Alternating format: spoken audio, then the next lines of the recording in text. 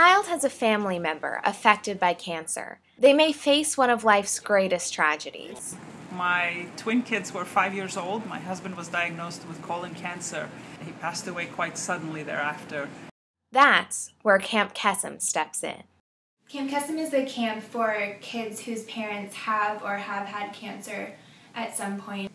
It spans ages 6 through 16, I believe, and it's just a 1-week camp during the summer.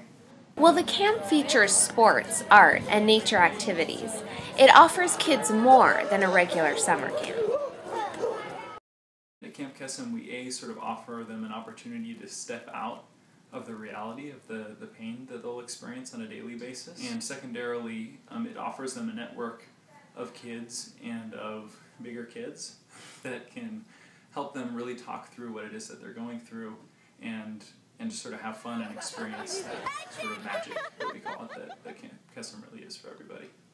Camp Kesem is offered free of charge, making this their season for fundraising and recruiting events.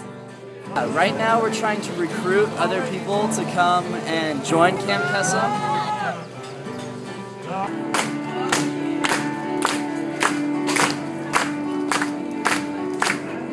But above all, the most notable thing about this organization is the impact it has on those involved.